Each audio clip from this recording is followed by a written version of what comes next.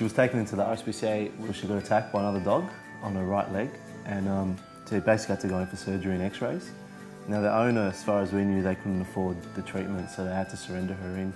And she was only a pup, I think about what, 12 or 13 weeks.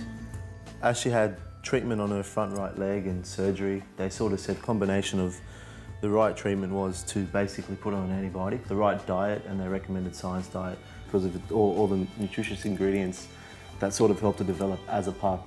After the second week, you saw the difference in Bella, especially, you know, she was more alive. You can see it in her eyes, running around, she was active.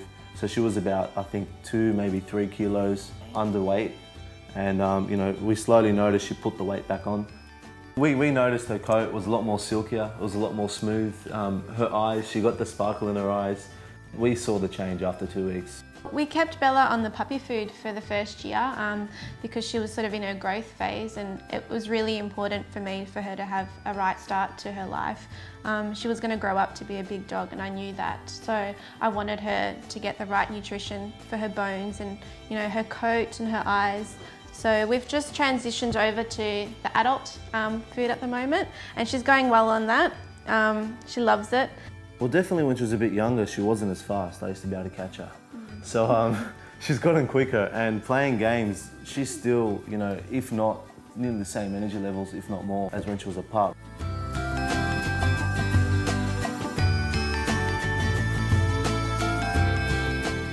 She's healthy, lively, very active.